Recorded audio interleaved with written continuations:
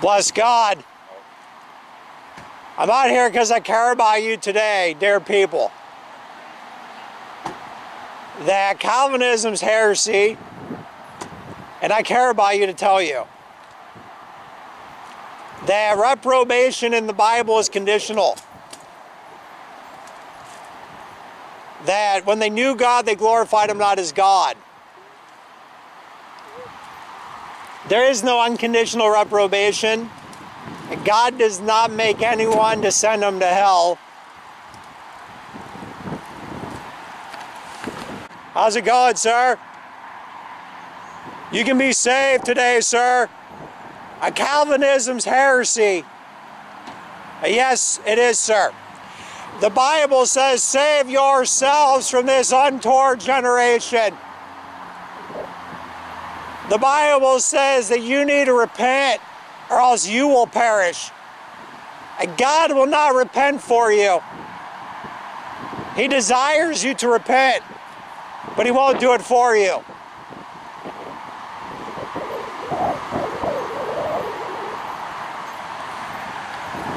Jesus says you need to walk in the light.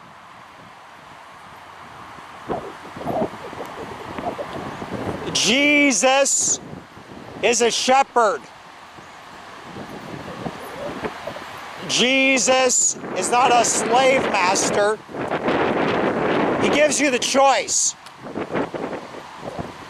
Choose this day whom you will serve. Jesus says, will you also go away? Jesus was not like the Egyptians, but Jesus does rebuke if you go back to Egypt and you're His people. Jesus is commanding you repent. Bless God, it's written in the Gospel of John that God does not hear sinners. And every last Calvinist that I've come across, the famous ones, they don't even give a proper lip service. If you don't repent, God ain't going to hear your prayer. And if God is working everything in you, why doesn't He first have you stop sinning? God's far from the wicked, but He hears the prayer of the righteous. And you're in wicked deeds of sin. Why doesn't God at least first get you to stop sinning? So you got to be clean and honest about this today. Come to God. You need clean hands and a pure heart. And don't lift up your soul unto vanity any longer. Come to the God of the Bible. To the pure, all things are pure. Those that disobey God in any way are not saved. The Holy Spirit is given to those that obey God. It's free will. You need to use free will, sir. Calvinism is sin. Limited atonement is heresy. Jesus died for every sinner. And Calvinism's in hell. Calvin, all those that embrace Calvinism are in hell. That died. It's a lie, sir. I care about you. All liars shall have their part in the lake of fire. If you say you know Him and don't keep His commandments, you're a liar. How could God elect someone that doesn't keep His commandments? God would be a liar. I endure all things for the elect's sake, that they may also obtain salvation.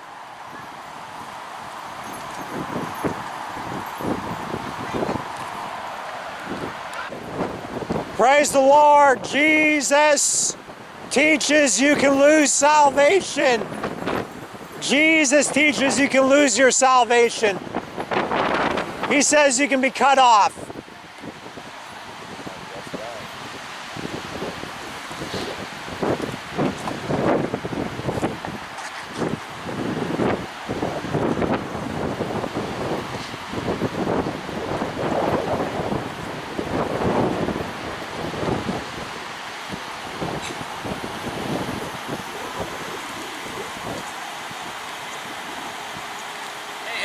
How's it going, sir? Great, how about yourself? Good, good, Why good. did you say that?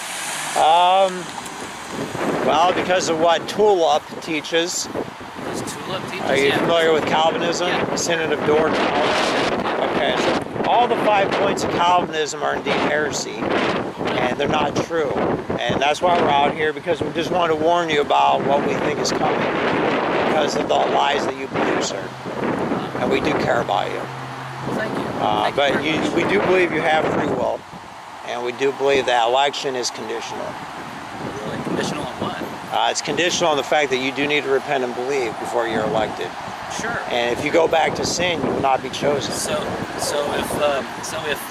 you're saying essentially that you save yourself in your own understanding? What I say, you need to repent and believe. So I don't know how I would be saving myself if I believe on the Messiah. You don't believe that God actually regenerates the heart, giving you the gift of faith, as it says in Ephesians 2, verse 8 through 10. So you believe that you're regenerated before you have faith, and that would be consistent Calvinism. Yes, exactly. Yeah. Okay. I've been a Calvinist for about 20 years. Okay. So yeah. That's actually the as far as I'm aware from the studies that I've made. I see it all through the Bible. Okay.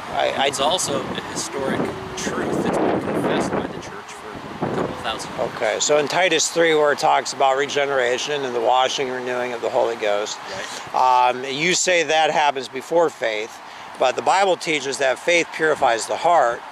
And how can you be regenerated before you have faith? The Bible says that your faith is a gift from God. Okay, faith. Okay, faith, for example, like the devils believe and they tremble. Right. Okay, Just so like James says, yeah. head knowledge alone doesn't make it. And the fact that we can have faith today in someone to be forgiven is a gift from God, because we cannot die for ourselves. The Bible says you can't do a good deed to cover your sin. The Mosaic Law doesn't cover your sin. So that is a gift. Salvation is a gift. Faith is a choice. Jesus said, have faith in God. He didn't say... What did Jesus say about the disciples? Did he say that they chose him or that he chose them? Jesus chooses apostles, but you're not an apostle, but you do say you're chosen. So the context is about apostleship in John. For by grace you have been saved through faith. And Yes. This is not your own doing. It is the gift of God. Okay. Faith is a gift of God. Okay. Not a result of works. So that no one can boast, for we are his workmanship. Okay. Created in Christ Jesus for good works, which Okay. God prepared beforehand that we should walk in them. Okay, so, and this is what I was trying to say before, is that you're saying that you're regenerated before you have faith, and we say that you have to have faith before you get the Holy Spirit. You're Arminian and we're Calvinist. Yeah, well, I mean, that's what Arminian faith, that's exactly what Arminianism is. we reject Arminianism because of their idea of being born a sinner. We don't believe that. And we don't believe that grace is... So you believe, hang on a second, so Yeah. that's interesting. Yes, So sir. you believe that people are born righteous and they become sinners? That's what God has said, yes. Where did God say that? Ecclesiastes 7:29. Take it. Yes, sir. May I say a few things while you're looking? Sure, man was created upright. Yeah. It says that God has made man upright. That's the verse, and we're going to let you go to it. But the idea that grace is not reliant first and foremost on the cross, because Jesus Christ is the creator. So Jesus, in the Gospel of John, says he's the true light which lights every man that comes into the world. That's why when you do something wrong, your conscience tells you it's wrong, whether you're saved or not. Because that's why the Pharisees walked away at one point in John 8, because they were convicted of their own conscience. So grace is in everything in that respect, teaching what is correct. Now, in salvation, it's the fact that Jesus gave his blood for your sins to forgive you, but that doesn't change your will. Because most people reject him. This is John. This is from the Gospel of John. John 1, verse 12. Okay. Yet to all who did receive him, Okay. Yet to all who did receive him, to those who believed in his name, Okay. he gave the right to become children of God. Okay. A lot of people stop there, but then it says children born not of natural descent, nor of human decision, or a husband's will, born of God. Okay. Yeah, So we're your born of decision- God. Yeah. Your decision, if you were actually, let me just leave you with this, because I got to get into worship. But if you actually decided to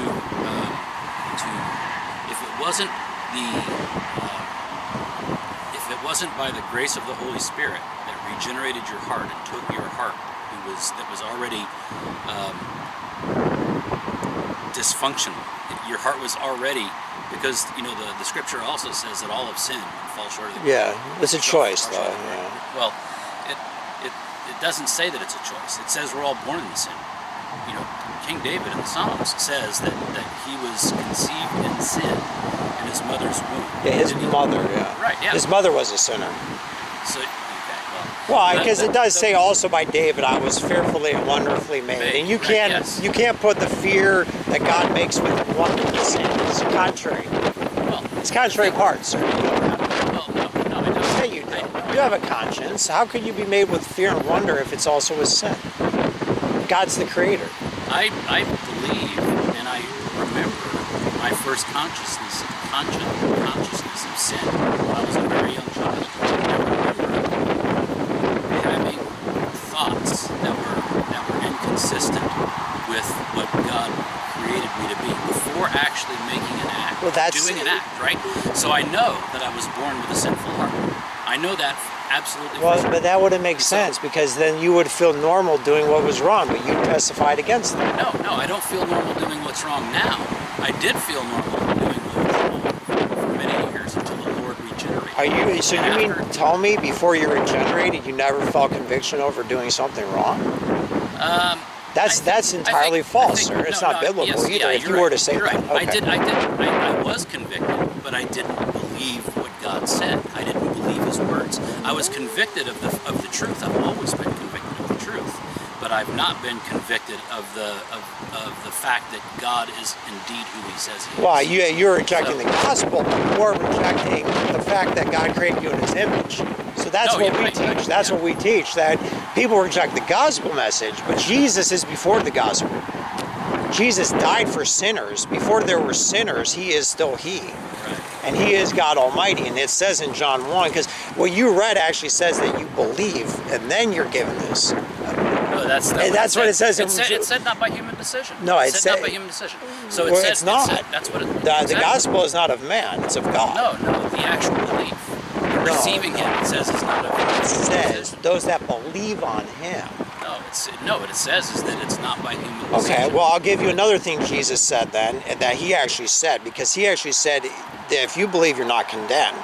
But this is the condemnation, that light has come into the world, and men love darkness rather than light because their deeds are evil. So most Calvinists believe that while they're even regenerated and in the faith, they say they're still evil. They still do wicked things. But Jesus says those are condemned people. They cannot believe because of their sins. So you think that you're no longer a sinner? Oh, absolutely not. We're saints. Paul wrote to the saints. So you don't do any sins? You don't have we any could. Sinful thoughts, we you could. Don't have any, you don't need to repent anymore? Well, as of right now, no, because I'm not sinning today. You have to sin for choices, don't you believe this? In regeneration, I the very least. I believe that even my thoughts. I believe that I believe that even my thoughts are. I mean, Paul says as much. Well, yeah, your thoughts are bad. Yeah, because you have evil surmisings. But the scriptures say the desire of the righteous is only good. Paul says himself that he was like that. Actually, Paul taught his testimony. He said he was serving two masters. He said with his mind, the law of God, with the flesh, the law of sin. And then that was two masters. Jesus says you can't do that. As a Christian, Paul teaches as doctrine, not testimonial, that your whole mind and body and soul be sanctified holy, and that you serve God with your spirit and your body, which are God's. And that's what he said. And the body is a holy sacrifice to God. That's in Romans 12. A testimony is a testimony. A doctrine is a doctrine. And this is where you err, sir, because you're just looking for sin. You're only proving sin. But in regeneration, in Titus 3, Paul says we were these things. Not that we are, we were. And Peter taught faith purifies the heart. You have to have faith before the Holy Spirit comes. The Holy Spirit is given to those that are obeying. That's So what it's it like, says. well, So you're saying that you earn your salvation. You're No. saying that the Holy, that's exactly what you're saying. No, because it You're says saying that the Holy Spirit is given to those that obey God. who choose to obey God. It's a choice. Those who yeah. choose to obey God. Why would God give commandments if you can't choose to do them? Jesus repent. That's or you will actually likewise Arianism. perish. That's, I believe that's an Arian. The Arians Yes, that believe in Jesus would give- Unitarianism. We Jesus, don't believe what's that. that? Arian? Yeah, I believe it's the Are you Arian. talking about like a KKK belief, or No, what are you no. talking about? Like, are you talking about like that Jesus was a created being? Which one are You you? mean Arminianism? No, I don't. I think he's talking about the Council of Nicaea approved against Arianism. Hang on a second. I might have it wrong, but let me take a look. But Jesus says, unless you repent, you will likewise perish. Also, why would Jesus say, if you will enter into life, keep the commandments then? We don't believe keeping the commandments can forgive you of when you didn't keep the commandments, but at the same extent, if you've been forgiven, the proof is that you're not keeping the commandments. That's what he did say to someone that asked him personally. Wait a minute, just a second.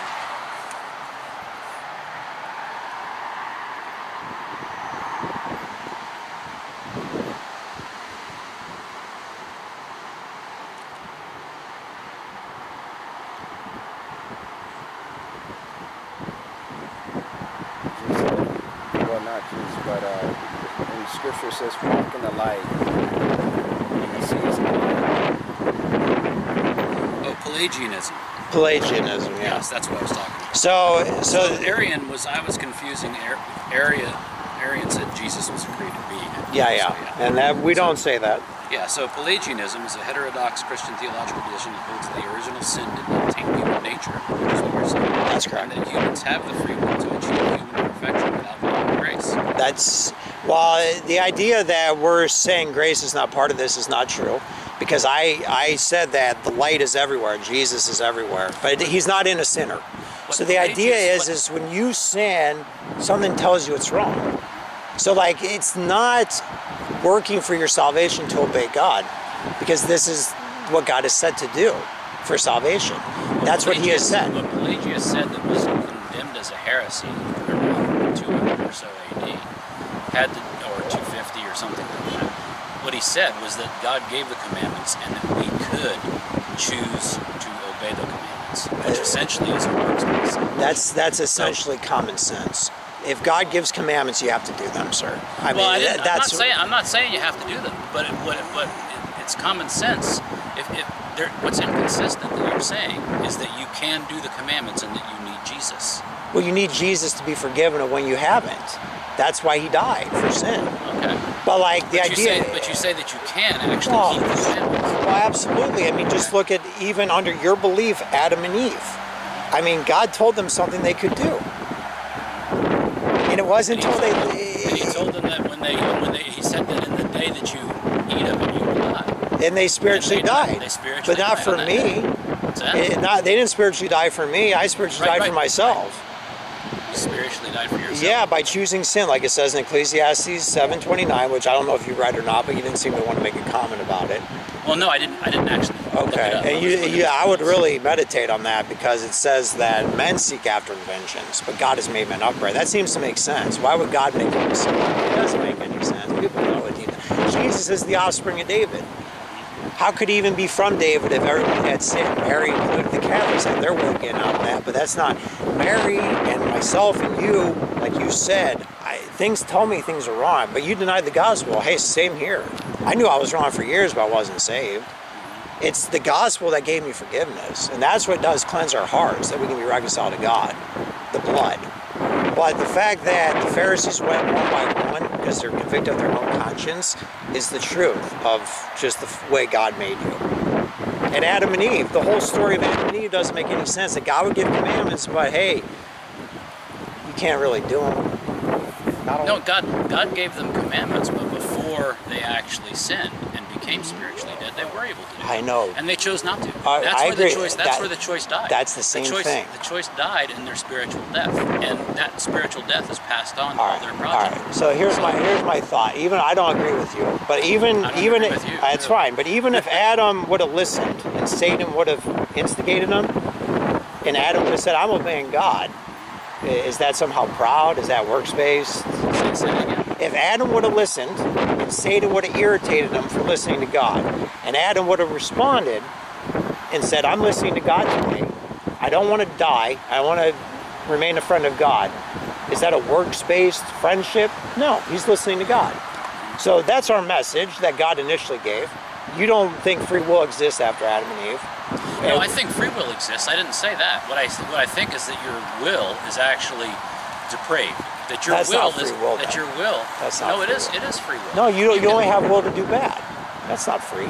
No, you don't have only will to do bad. That your will is actually biased. I don't like using the term free will because free will actually, the way that you're describing it essentially departs from the sovereignty of God over everything. What you're saying essentially is that you can make choices Yeah. that God doesn't actually have any control over. Well, Is your will absolutely. free from God? My altogether? will is free from, well, not in the sense that he's allowing me to breathe. Like, because when you're in hell, you actually, there's options you don't have anymore. Like, for example, you cannot be saved in hell. You can't praise God in hell. There's certain sins you cannot do in hell. You can blaspheme God in hell, but like, there's certain sins you cannot do. Now, I'm on earth though. And while I'm breathing, the Bible says I can repent if I sin.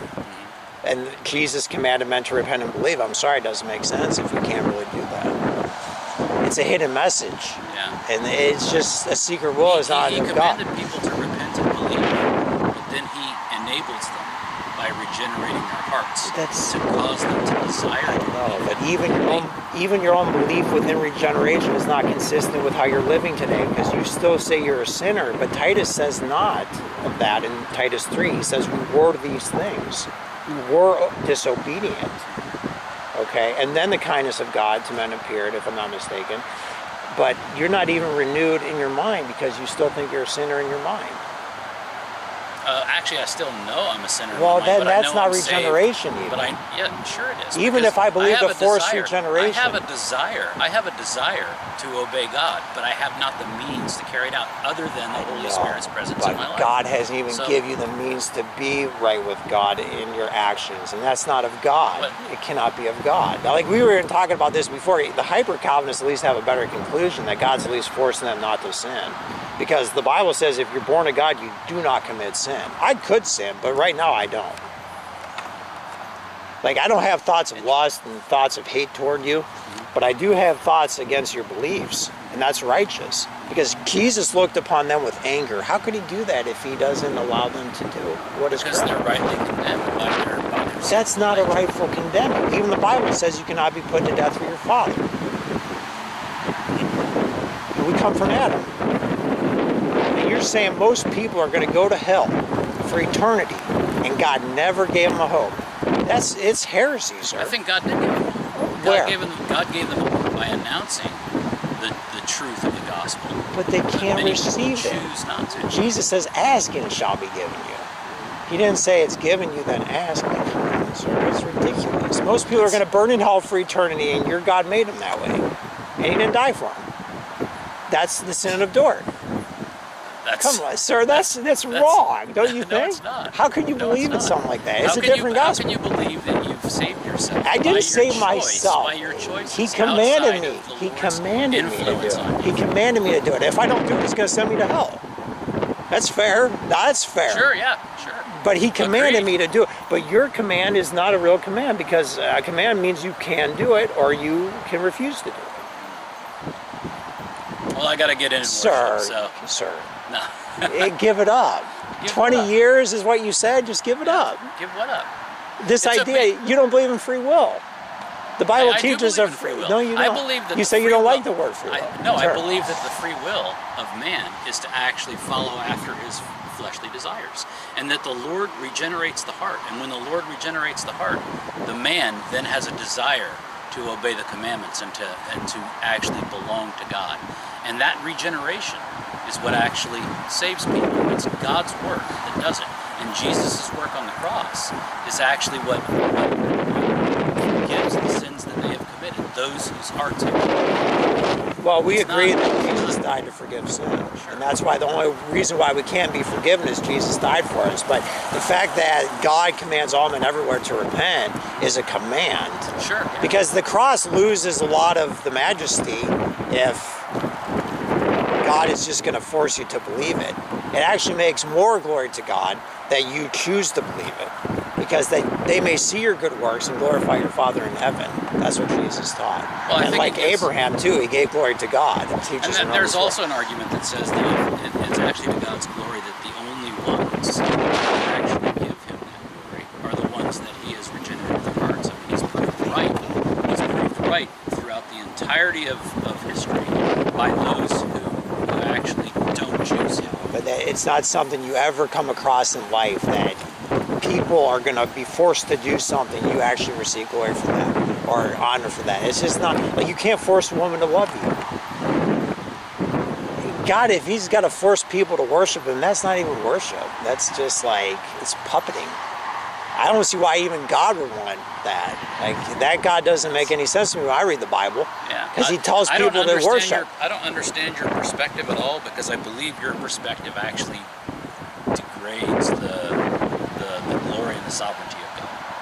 How does God get glory to force you to glorify him? I don't understand that part. He gets glory because he proves to all of the witness of the rest of the creation, including the angels, that the only people that choose him are the people that he actually enables to choose. So the angels as well give glory to God upon a force, and then the bad angels were forced to sin is probably what you would say then. Because they had to sin by what, choice, or what do you think? I believe that they originally had a choice, just like Adam and Eve. Okay. Adam and Eve had a choice. Okay, so could Adam and Eve give glory to God? Probably you would say they could have? I think they could. It depends on whether, for example, in the case of Cain, I don't believe that Cain was repentant. I believe that Abel was. I believe that both of them were born in sin, right?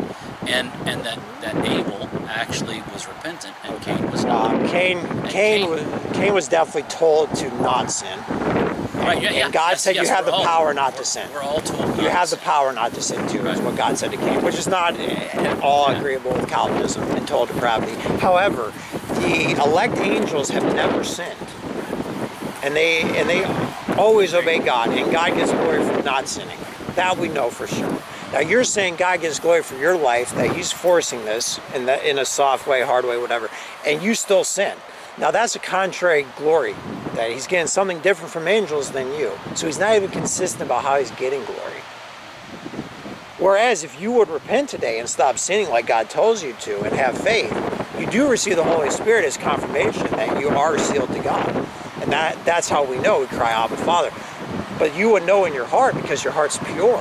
That's the proof we have in the Bible, that God purifies the heart. But your heart's not pure. You even attested to that. My heart's definitely much different. It can be, anyone can be different by sinning less. You probably sin less than you did 20 years ago, but you're still sinning. And Jesus died for these sins, so why won't you give them up? So when you're talking about sinning, I do not believe that you are not in any way sinful. I don't believe that. Well, no, you don't believe that, but the Scripture... No, I don't believe that you are. Well, the Scripture says that you are a sinner, just like me. If you had an issue with the choice I make today, like if I cussed at someone, excuse me, then that's understandable because that is sin. But if I'm just standing here testifying what the Bible says, you really have to answer the Bible. Well, I think that's what the Bible says. The Bible says that we are all sinners. The Bible says that we have all done right. The Bible says that there's no one clean, no, not one. That's what the Bible says. The Bible tells me that about you as well as it tells me that about me. Okay. So how do you have that at the same time as repentance? Well, no. What I'm saying, saying, you have it by repentance because you need to continually repent of the fact that you are not glorified in your new body or in your in the presence of God. We are sinners until we die, and then the sin stops. So how do you be? Peter says you're a holy nation, a peculiar people. You know, so how do you become a holy nation and a sinner at the same time? Through Jesus. Okay. We're actually in Christ, and it's being in Christ that our sins, the ones that we have done and any of the ones that we will do, So long as we continue in repentance, so long as we continue to believe that Jesus is the Christ and have faith, put our faith in Him, the faith for our salvation in Him, then He is actually what God sees when He looks on us. That's not what He said, though. Jesus says, I don't find your works perfect before God. And He was saying they're not worthy, and they're going to be blotted out of the book of life. So people like to say, well, God sees Jesus. He said, rejoice for your name is written in the book of life. Well, we also agree with that scripture, but you do not agree with what it says in Revelation 3:1-6. Where Jesus says, I don't find your works perfect before God. So if God sees Jesus, and Jesus says this of God, the Father and Jesus aren't even in agreement in your doctrine, if you at least hold to what it says in this chapter of the Bible. Okay? And that's something that Calvinists don't believe in, because they don't believe you can be blotted out of the book of life and end up in the lake of fire. And where it says that there is none righteous, no, not one, this is referring to anyone in a sinful state, whether Jew or Greek. The Bible says the righteous are scarcely saved. And you're talking about after death in the presence of God, or a glorified body, or one of these. Well, how about being righteous on earth like the Bible says? There's countless verses that there's righteous men. If you receive a righteous man in the name of a righteous man. So let's read his high priestly prayer, and then I gotta go. Well, no, sir, you can't ignore our verses. We agree with your verses. We've given you an answer at Titus 3, Ephesians 2, by grace are you saved through faith. Grace teaches you not to sin. It's in Titus 2. And faith purifies the heart, but you're saying that regeneration is before faith. But the Ephesians 2 that you just quoted says that God gave you that grace to believe. It says that. It says that your belief, your faith is a gift of God. The grace of Jesus that He tasted. It says your faith is a gift of God. That's what it says. Saving faith. It says your faith is a gift of God. Saving faith. Because the angels are faithful. It says, and they don't need salvation. They're already manifested your name to the people whom you gave me out of the world. Yours they were, and you gave them to me, and they have kept your word. Now they know that everything that you have given me is from you. For I have given them the words that you gave me, and they have received them and have come to know the truth that I came from you, and they have believed that you sent me. I am praying for them. I am not praying for the world, but for those whom you have given me, for they are yours. All mine are yours, and yours are mine, and I am glorified in them. And I am no longer in the world, but they are in the world, and I am coming to you, Holy Father. Keep them in your name, which you have given me, that they may be one, even as we are one. While I was with them, I kept them in your name, which you have given me. I have guarded them, and not one of them has been lost, except the son of destruction, that the scripture might be fulfilled. And now I am coming to you, and these things I speak in the world, that they may have my joy fulfilled in themselves.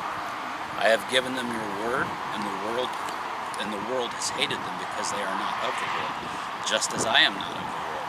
I do not ask you to take them out of the world, but that you keep them from the evil one. They are not of the world, just as I am not of the world. Sanctify them in the truth. Your word is truth. As you sent me into the world, so I have sent them into the world. And for their sake I consecrate myself, that they also may be sanctified in truth. I do not ask for these only, but also for those who will believe in me through their word, that they may all be one, just as you, Father, are in me, and I in you. They also may be in us, so that the world may believe that you have sent me. The glory that you have given me, I have given to them, that they may be one, even as we are one. I in them, and you in me, that they may become perfect in one, so that the world may know that you sent me, and loved me, or loved them even as you loved me. Father, I desire that they also, whom you have given me, may be with me where I am, to see my glory which you have given me, because you loved me before the foundation of the world. O righteous Father, even though the world does not know you, I know you, and these know that you have sent me. I made known to them your name, and I will continue to make it known that the love with which you have loved me may be in them and I in them. So the Father gives those who actually believe to Jesus. All right, so John chapter 17, verse 6, it says right here, what do you think about this? It says, and thou gavest them me, and they have kept thy word. Okay, so the reason why they have the Father and the Son, John chapter 14, is because they're keeping the words of God. They're obeying. Which actually includes repentance. Keeping the word of God I includes know. repentance. So you have to sin so Repenting- repentance comes, though, Right. in your doctrine, because you say you repent every day, basically. Yeah, and continually. Okay, okay. I believe that your life is a life of continual repentance here on the earth as you're being And you also taught for forgiveness of future sins, irregardless of your state. And this is not consistent, because John says, if you confess, even if I take your idea, which I don't agree with, what if you die without confessing? You say you remain saved. I think so. It's actually quite clear that if you confess that you're a sinner, that's what John's referring to. If by confessing that you're a sinner, I say I'm a sinner. That's not what John I said. don't ever claim He to says, be perfect. if That's what he you said. confess your sins. I have to get going. Sir. Take care. John said they wrote unto you that you don't sin.